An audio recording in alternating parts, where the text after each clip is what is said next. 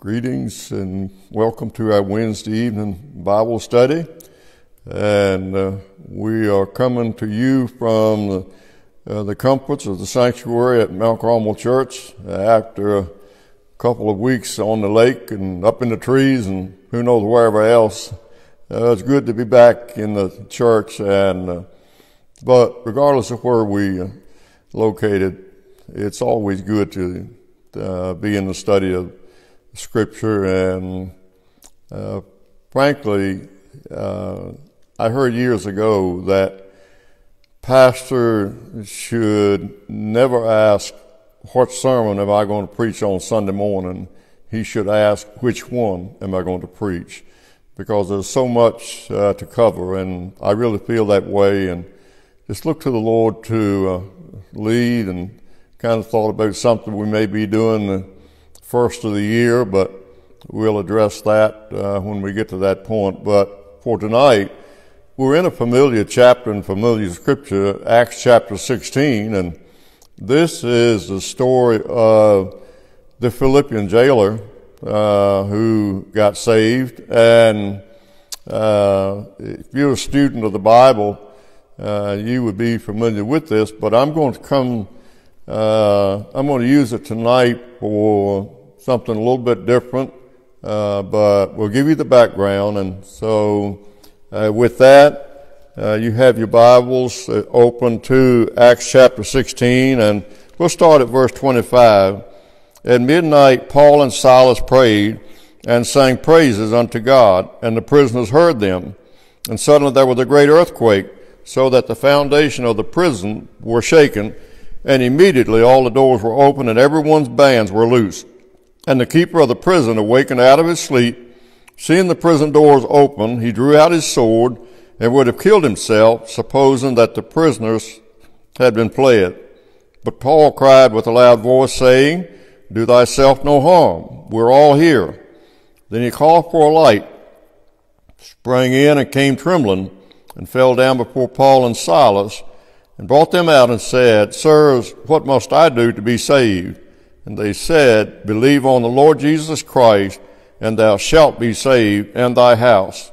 And they spake unto him the word of the Lord, and to all that were in his house. And he took them the same hour of the night, washed their stripes, and was baptized, he and all his straightway. Father, thank you for this testimony. It's one of a number that we have studied, and we've been familiar with the Scripture, but we never want to become so familiar that you cannot use the written word to teach us something new. And so our hearts are open tonight for what you have ready for us, and we want to just now give you the praise and all the glory and all the honor in Jesus' name. Amen. Amen. I wonder tonight if there are times when you think about how you met certain people in your life. Some of your friends, for instance, was it through your work? Were the neighbors, someone in the church, or some other means? And it's interesting when we think back of the many people that we have met in life and remember and recall the time that our paths first crossed. And prior to that, we knew nothing about them. They may have been in school, who knows, but from that moment forward, there was a bond established that was never there before, and it was never broken since then. And over time, that bond has gotten stronger. And one of the things I think about is that, first of all, I don't really believe in circumstances. I'm a firm believer in divine providence. And I think God puts people in our lives. I think He allows our paths to cross in such a way that these friendships are established, and especially when it comes to the time that we accepted Christ as our Savior. Wonder if you think about how the Lord brought you to that moment. What were the steps that you took? Maybe prior to the moment when you invited Christ into your heart, you never gave any thought to what was happening, but all the time God was really involved in it, and He, as the Scripture says, the steps of a good man are ordered by the Lord. And so all along, He was guiding your steps, and one day you came to the place where you knew the Lord and you accepted Him, and your life has never been the same since. But when I read this Scripture, it's one of the amazing Scriptures in the Bible, and when you talk about divine providence, it's written all over these verses. It really is. Because you go back prior to the verses that I read, and this all started because there was a young lady who was being used by the powers that be to really use her gift of witchcraft, and they were making money off of her, plain and simple. And she made a proclamation concerning the God of Paul and Silas, and you would think the Lord would have been pleased, but the Lord does not want a testimony from unbelievers. The Scripture says, let the redeemed of the Lord say so.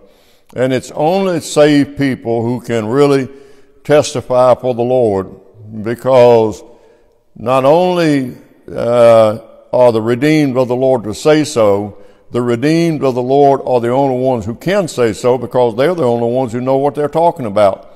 Unless and until you have experienced faith in Christ, until you know what it means to be a child of God, or you know what it means to be saved, it's virtually impossible for you to tell anybody else what it's like or how to become a Christian. And so when those in authority saw that their bankroll was shrinking because Paul had cast out a demon out of this young girl, their immediate response was to throw Paul and Silas in jail, and even if they had to do it by some false accusation. And so I say that to tell you the wheels are already starting to turn. God's already moving. And when that Philippian jailer got up that morning, I can guarantee you he had no idea what was going to happen in his life before daylight the next morning. And so he is responsible for the safekeeping of Paul and Silas. And when I say safekeeping, I don't mean so much for their welfare as his own, because if either one of them escapes, it's going to be his head that's going to be accounted for. And so he doesn't take any chances. He puts them in the inner stocks. I mean, it's like a jail cell within a jail cell. He's going to make sure that they do not have any chance of escaping.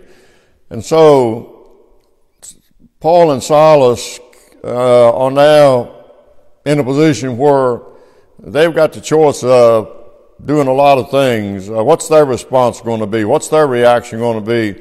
They know they do not deserve to be in jail, but it wasn't in the first time, it won't be in the last time for either one of these, certainly not for the Apostle Paul.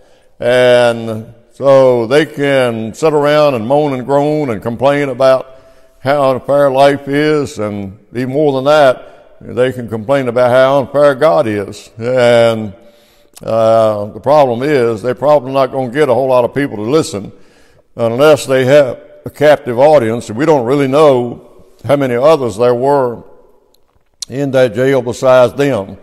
But as you well know, when you're going through some great trial, you don't really care about how many people around you. In fact, you don't want anybody around you unless you have somebody to complain to and somebody who will listen to you in your pity party. And so they have a choice what they're going to do. And God bless them, they decided they're going to sing. They're going to sing praises to God all night long. And as they say, a strange thing happened in the middle of the night. There came an earthquake, and the foundations of the jail shook, and the doors of the jail cells sprung open. Now, I have been told that I don't have the greatest singing voice. In fact, I don't have any singing voice at all. I love to sing, but as I read the scripture, I thought, I could see the possibility of my singing causing an earthquake. Stranger things have happened, but it was obviously something unusual that happened that night. And so, if you are Paul and Silas, and there's an earthquake, regardless of what the cause of it is, and the jail cells all of a sudden are wide open, human nature being what it is, you got but one thought on your mind: get out of here while we can. But they don't do that.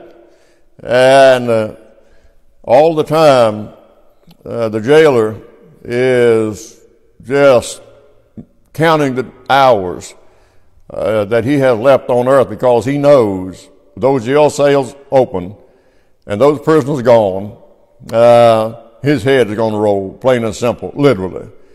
And so he does what human nature would lead anybody to do. Scripture says he sprang in. I bet he did. And he had a sword. He's ready to kill himself. It was going to happen anyway, so he figured if he was going to die, he'd do it at his own hands, not at somebody else's. Then Paul spoke those words: do thyself no harm. We're all here. Imagine the shock of that man. And evidently, the singing of the Apostle Paul and Silas must have touched his heart, because he asked, what must I do to be saved?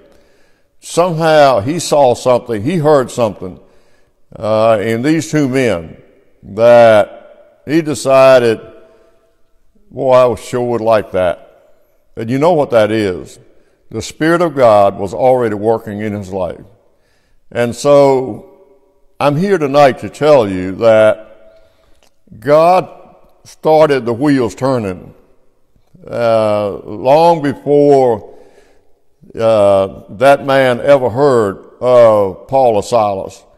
And initially, as far as he was concerned, they were just two more prisoners that he was responsible for making sure they did not escape. And when they came into that jail cell, and he put them in the inner stocks, little did he have any idea that those two men would be used of God to change his life. And his life would never be the same after that. And not only that, those of his house. And so I will tell you that you never know when God is going to use you in somebody else's life, when you can be a witness and you don't even realize it. You can be a testimony. People just look at you, and you're calm in the midst of the storm, and people say, if you can remain calm in a time like this, you obviously don't understand what's going on. Yes, we do understand what's going on. We know full well what's going on. But we also know the Lord. And that makes a difference. He makes a difference in how we respond to that. And so tonight, there are people around you, if you have never trusted Christ as your Savior, and there's something about them. Maybe you know that they're Christian, maybe you don't know, but you do know there's something about them. And the scripture says, be always ready to give an answer to those who ask of the hope that is within you. And so you've always got to have your testimony ready. You've got to be prepared if and when somebody asks you, how do you remain so calm?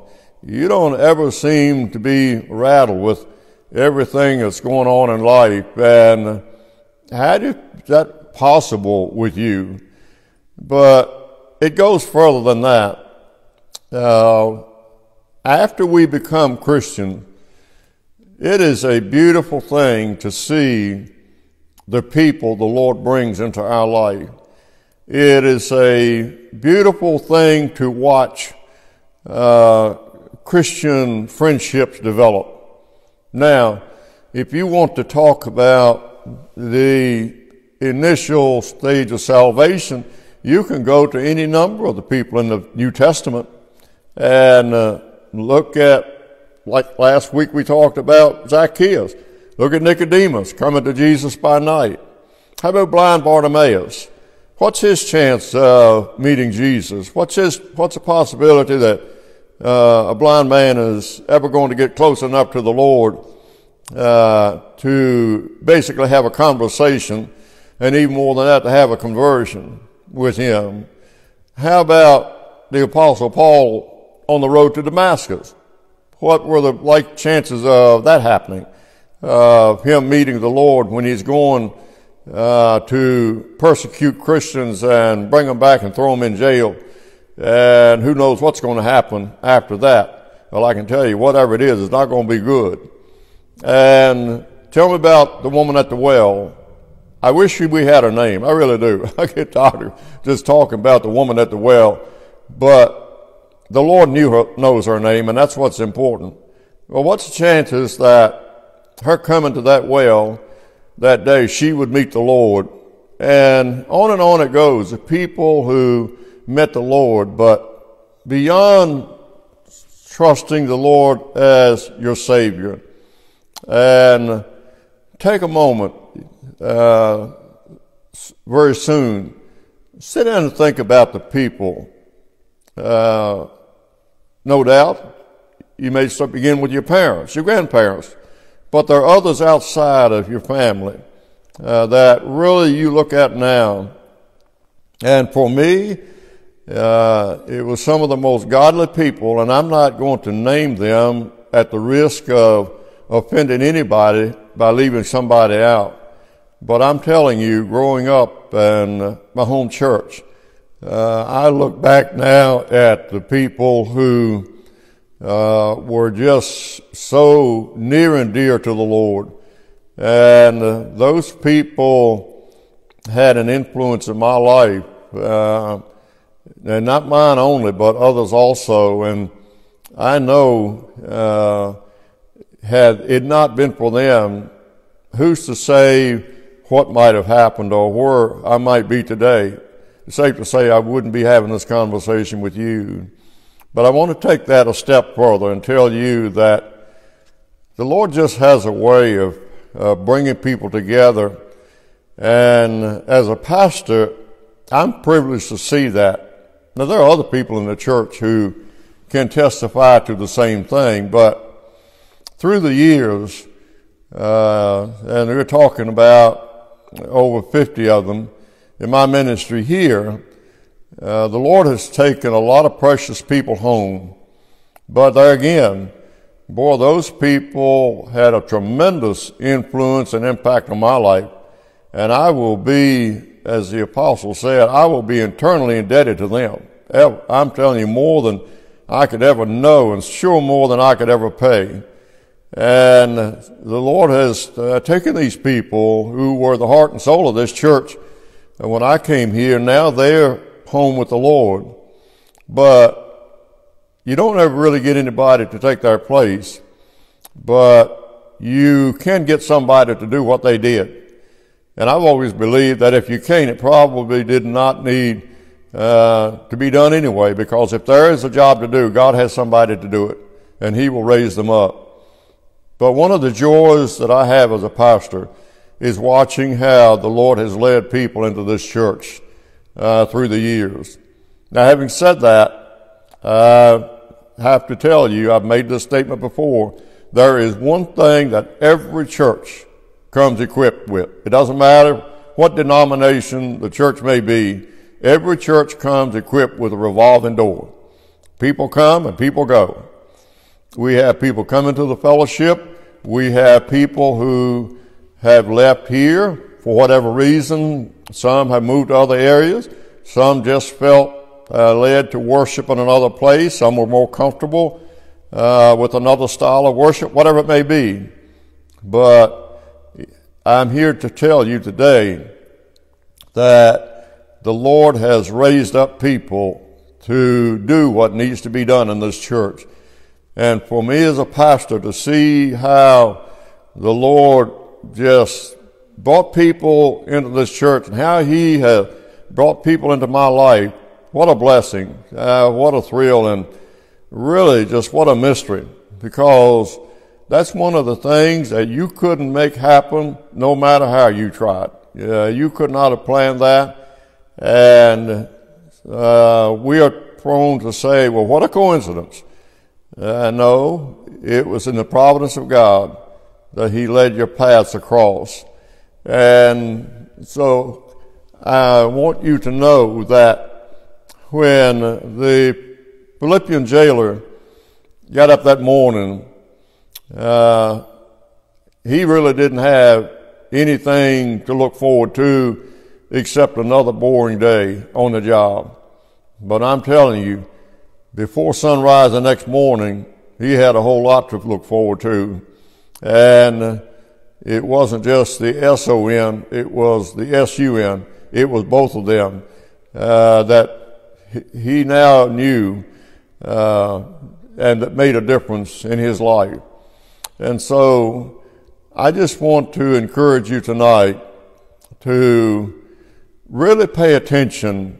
If you are fortunate enough to have people in your life who are trying to guide you and direct you, and maybe they're not beating you up and they're not on you day after day, maybe you just see their life and you really do envy it in a good way.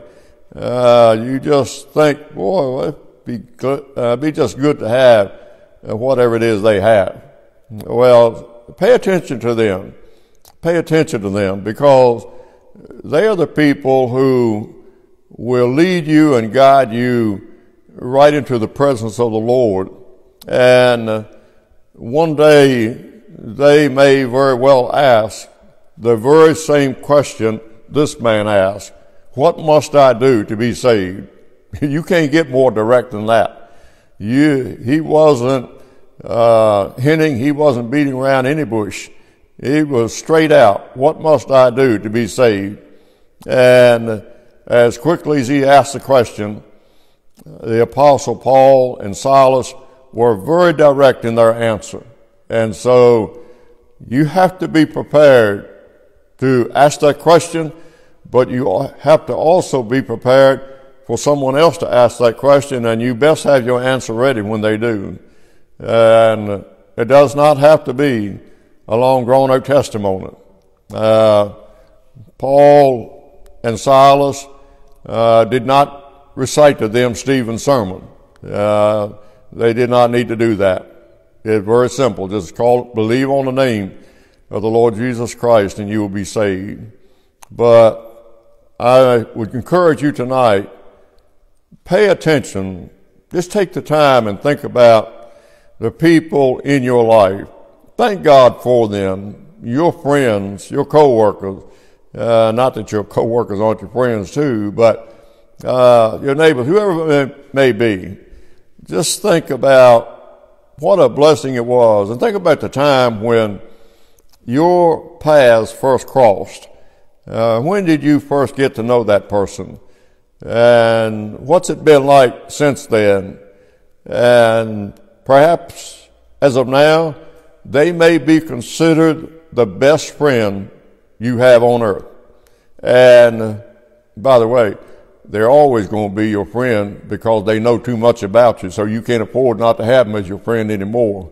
Just kidding about that. But when you think about those people, and I know for me, through the years, before I went into the ministry, since I have been in the ministry, the people that I've been privileged to meet, and sometimes it's been through heartache, situations where things were not pleasant, that I have met people. But God had His way and God had His time of bringing us together. And we have established a friendship, and that friendship is in Jesus Christ. And now we're more than just friends. We're family. We are a part of the family of God. And I'm so glad I'm a part of the family of God. And I'm so thankful today for the people that God has led down my pathway and the joys that we've had. Some of the experiences have not always been pleasant, but through it all, the Lord has always been good. And interesting enough, when we've gone through a challenging time, a trying time, that bond that we have always grows stronger, and it's never the same as it was before. Not that it wasn't strong before, it's just different. And we share something in common now. And so tonight, pay attention. Pay attention to the people who are around you, and just stop and think about who those people are and when you met them and how you first came to know them. And don't just dismiss that. Don't write that off. Just stop and think, you know what? Maybe, just maybe, the Lord put them in my life for a reason, just like Paul and Silas. As far as that Philippian jailer was concerned, they're just two more prisoners that he had to spend his night making sure did not escape. And little did he know they would be the people that God would use to bring him to saving knowledge in Jesus Christ. And so tonight, there's somebody that you want to meet, and that is Jesus Christ. And He will put the people in your life that you need to bring you to the place where you will meet the Savior. And when you do, the Scripture says you met a friend that's closer than a brother. And you've met somebody that will make all the difference. I want to close with you tonight by telling you this. You and I have met a lot of wonderful people in our lives, but there are still millions of people that we have not met. And it would be good if we did, but if we don't, it's not going to be the end of our life. It's not going to be the end of the world. But I'm here today to tell you, if you don't meet a lot of people in this world, it's not going to be the end of the world. But if you do not meet Jesus Christ as your Savior, I can tell you that's going to make a big difference. And it's a difference that you don't want to happen in your life. And so my invitation to you tonight is come and meet the Savior. The Lord had His way of bringing those 12 disciples into His life.